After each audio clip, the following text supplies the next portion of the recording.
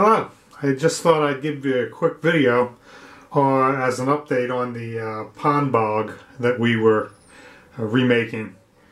We decided to order a brand new pump for it, a brand new 1300 gallon per hour Laguna pump, and we were going to replace the 1100 gallon per hour pump that's in there now and use that as a backup. At least that's what I thought I was going to do until I plugged this thing in. Unfortunately, it's been somewhat of a disappointment.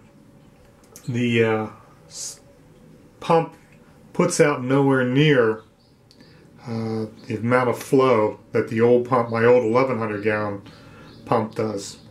I can see how they achieved their power savings, and that's by underpowering the pump.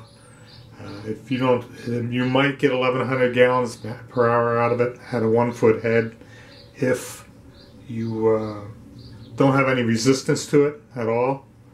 But this is not the pump for you if you are looking for something that has any kind of resistance to the flow. Another problem with this thing is this tube. The tube has no attachments to go into another piece of tubing to take it over to the waterfall. It comes with these, but they're all too large to fit on there. It's only meant to work with this diverter valve. And yeah, you can put the diverter valve on, and then you can put this on the diverter valve and then hook it into your tubing, but then you've got this to deal with.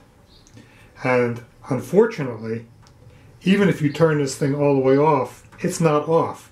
The fountain continues to run, which means you got leakage here, which means you're not pumping full capacity out of this one that you possibly could, because you got the leakage. It does come with a number of attachments for the fountain and such, but if you want it for a waterfall, pretty well it doesn't matter. Couple things I do like about it is it's got a handle, it's got a great shape, and this cage that's over top is nice also because it keeps all kinds of manner of stuff off the pump. I did contact the company that sold it to me, and they told me that this was only for fountains.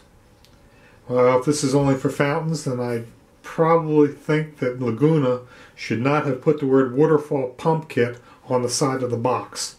Just my opinion.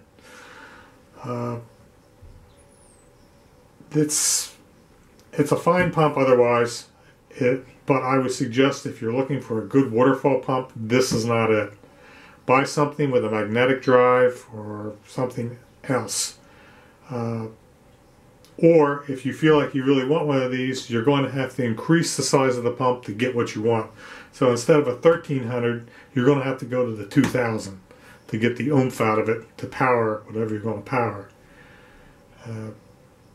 We'll give you some further updates if anything changes. I did talk to the people that sold it to me, and they told me that I could send it back, but that would cost me, because I put it in the water and tested it, they're going to charge me a 20% restocking fee plus the money they spent to send it to me, and then I'm going to have to spend money to send it back. So this thing's going to cost me between $50 and $60 to send back a $139 pump. So I'm not sure if that's worth it. I might just keep it around here as a backup. So if you're going to buy it, make sure you think about it carefully, because you may end up with something that'll be too expensive to send back. Have a great rest of the week, and we'll talk to you later.